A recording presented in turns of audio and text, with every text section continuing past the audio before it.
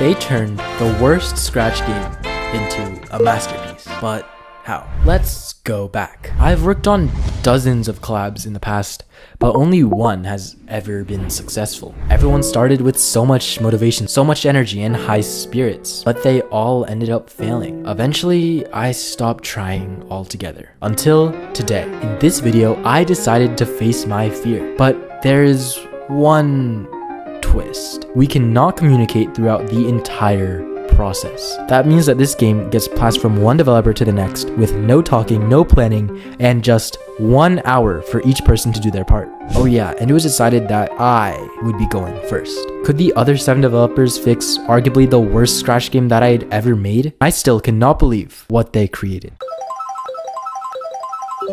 So the game is called Rubble. So in Rubble, you are a mole. And now you're thinking, okay, we have a mole. Like what are we gonna do with the mole? Well, basically, there's gonna be this soil, right? This dirt, this rubble, if you will. See what I did there? Rubble. So the mole is gonna go down into this soil or rubble. You might be thinking now. So he goes into the rubble. What is he doing? Well, there are gonna be some bugs. A bug here. I don't know what bug that is. Just use your imagination.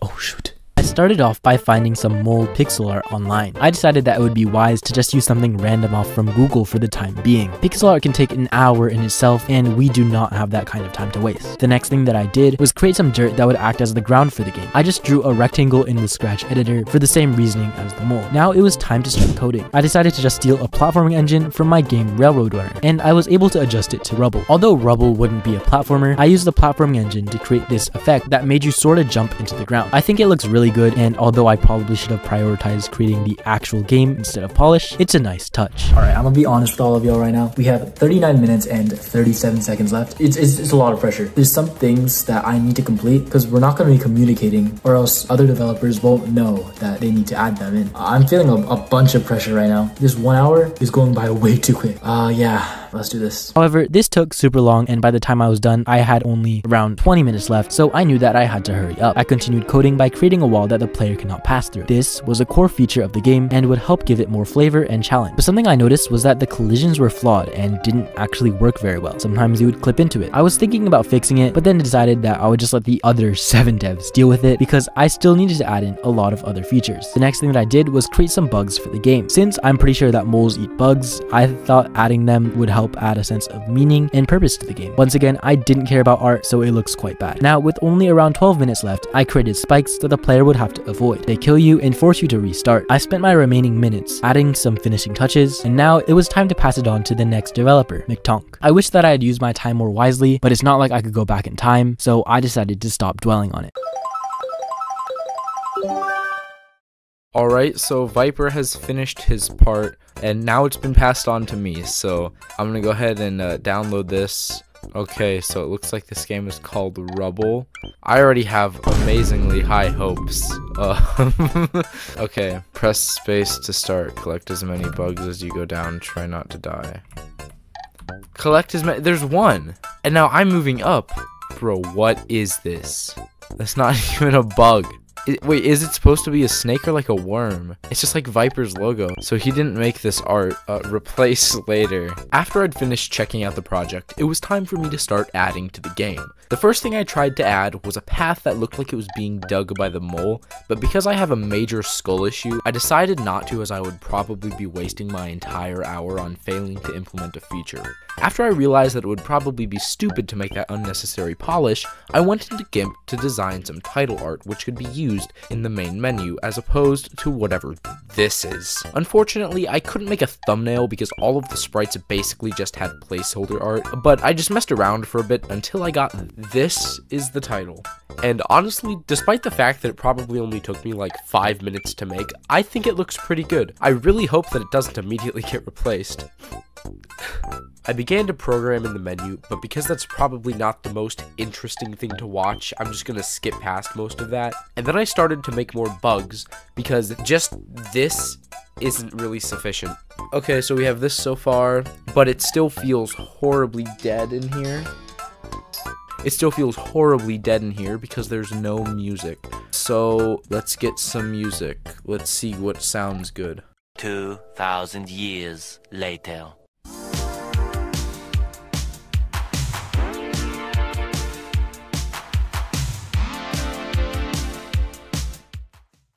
For both the bugs and the spikes, I made them both randomly spawn around the map, and they each have random properties like their size.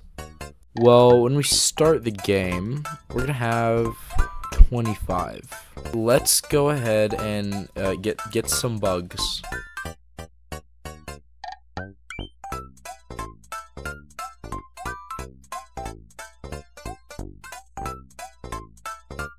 Okay, that's good.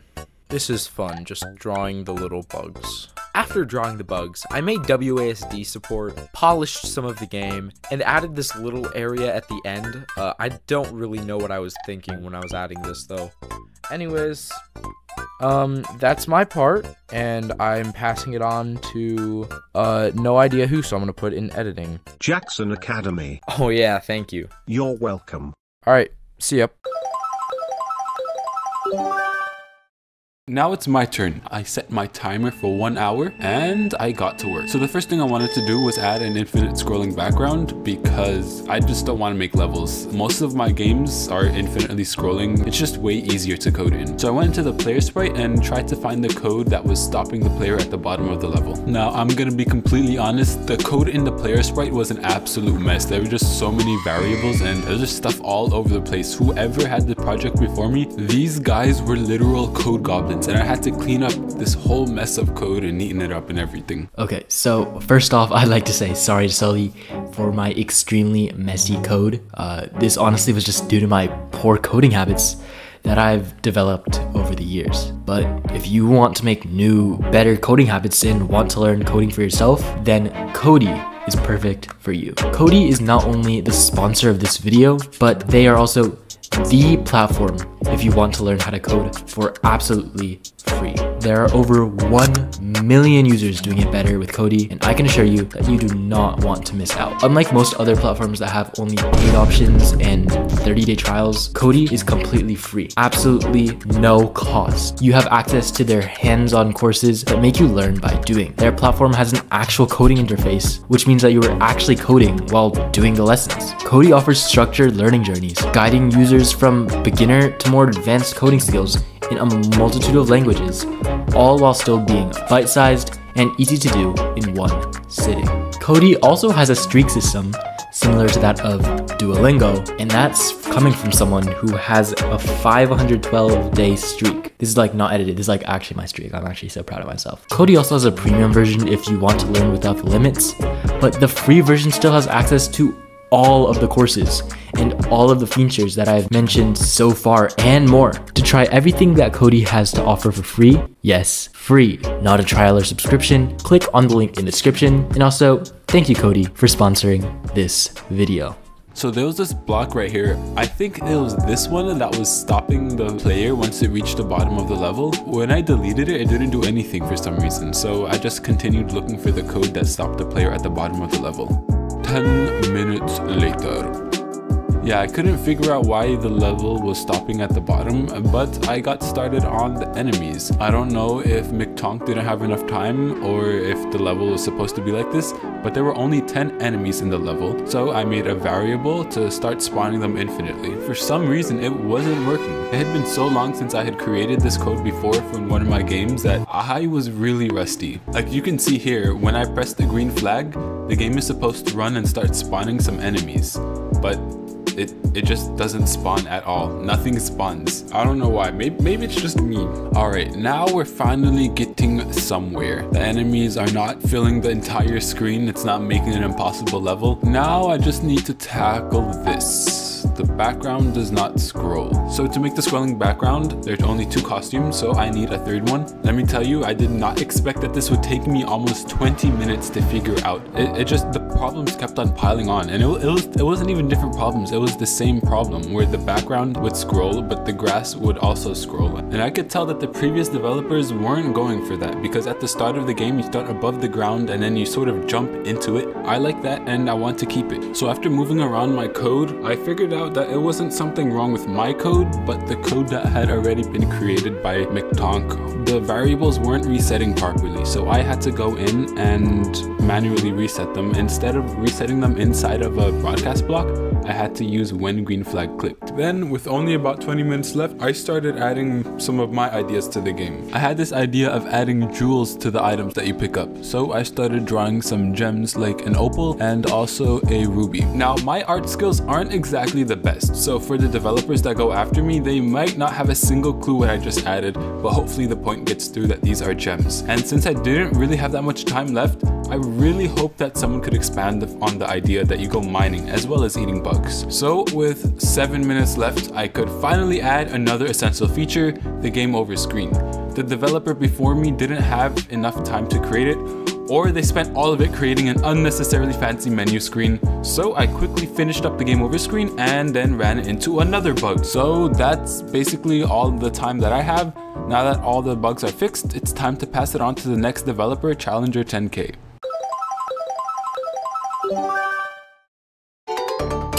So after playing the project, I found some things that would be easy to improve to make the game better. The first thing is to change this ugly variable score and implement a nice number sprite score. To do that, I watched a Griff Pack tutorial because I don't know how to do it myself. After a while of mucking around, I made my own version of this system. Now that the score is looking clean, I added in a sound for when you collect a bug, and now it was time to fix too. When you started the game, everything would look fine, but when you got a little bit in, all the bugs would stop spawning, so I located the issue and fixed that. Another issue was the wall. Due to Scratch not letting you scroll things off stage, this was stuck at the top and was really annoying me. To fix this, I added another wall off screen so it could scroll properly. The next thing I wanted to add was a difficulty option. The harder you made the game, the closer to get a spike was formed, making it harder to get past. I got to work on this and added the same sine wave the title had to it. By the time I finished, my time was almost up. There was just one more thing I wanted to add. Sometimes when you started, a spike would spawn right under you, and due to the mole jumping down, it would die in the first second. Quite unfair, so I added a weight block into the spike so this wouldn't happen. Now that was done, my part was finished, and it was time to move it on.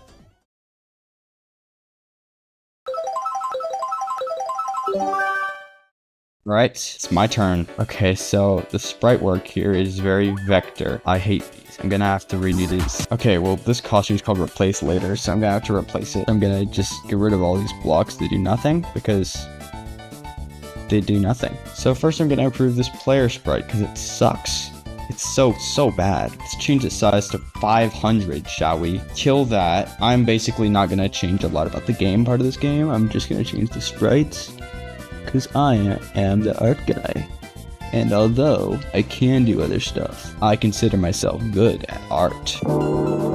This is not even the song that it uses. Huh? Yeah, so what is this?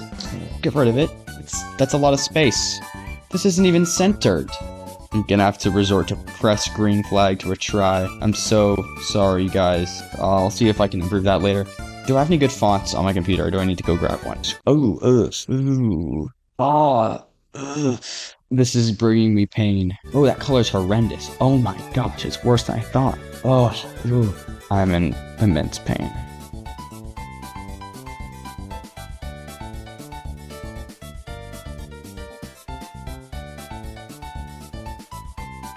Making everything that was what? Why is this like way far away from where it's supposed to be? Seriously? I'm giving up on doing pixel art for this. Everything is already vector.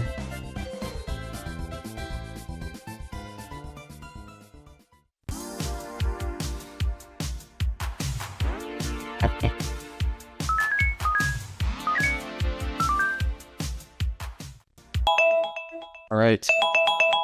My time is up. Hello everyone, I'm Spurt and I'm the 6th developer, so without further ado, let's get started.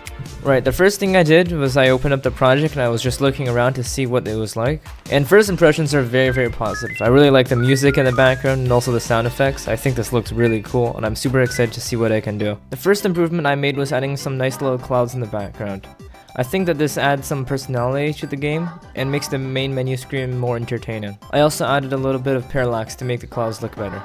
The next change I made was to these little spike guys. Right now they don't seem to have much personality. They just look like a piece of wood with some spikes sticking out of them. So I gave them some little eyes and I think they look much better now. I also decided to add more variety to the little gemstones you collect. Since we are not allowed communication on this project, I have no idea what the gems are supposed to be for other than maybe for a score counter. Anyhow, I decided to just copy one of the existing gemstones and paste it in and make some little changes so there's a bit more variety to the types you can find. But as I was playtesting, I realized one major thing that was missing, which were enemies. Sure, there are some little spikes here and there, but they were static. So my big idea here was to add a snake that can move around through the underground and try to hunt you down. So I got to work. Alright, this is not my proudest creation of art, but I think it'll look good enough for a test. And nope, there's definitely a few bugs here. Let me fix that real quick. Alright, this looks much better. Now as you can see, the snake actually moves underground pretty well, and it can make for a more challenging obstacle than just some basic spikes. But unfortunately, my time is almost up. Since we only get 1 hour to work on this, I only have a few minutes left. So I decided to make some final changes. First, I made the snakes spawn differently depending on the difficulty level. So if it was easier difficulty, they'd spawn less often, and if it was a harder difficulty, they'd spawn more. And next, I also made it so that the player's skin would look different depending on what difficulty was selected. This way, it's actually easier for players to see what difficulty they're playing on, and also, it makes it feel a lot more polished and personalized. So that was all my time used up. Here's what I came up with. I personally think it looks very awesome, and I can't wait to see what the next developer can come up with. I started by opening the game and playing it to see what I was working with. Normal mode.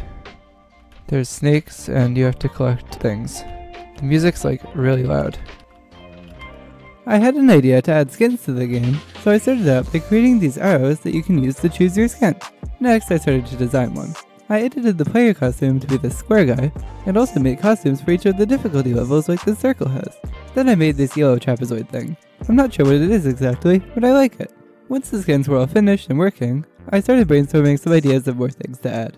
The game was practically finished when I got it, so it was a bit challenging to think of something. I decided to make a potion that spawns less frequently than the bugs and gives you 3 points when you collect it. And I'm also gonna make it bigger.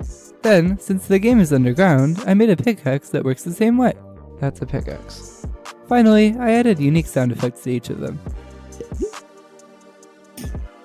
There were just a few minutes left, so I decided to add the usernames of everyone who worked on the game to the main menu. So that's all the names. 1 minute left in the timer. Is there anything else we can really do here? And with that, the game was finished. Can we see the final version? Could someone screen share so I could see? Oh, that's cool. I like the main menu. Wow. Okay. Just so we keep the effects. Oh, that's cool. I like the snake. Oh wow, that snake is cool. Yeah, okay, nice spike. It's a Viper reference by me. You can collect project labs. Yeah, Viper, you remember how bad yours was? Yeah, I did. I wish it was like shocking. Whoever changed the player into a person and not a mole, they need to be arrested. But the rest is pretty good. That was definitely not me. Yeah, like why?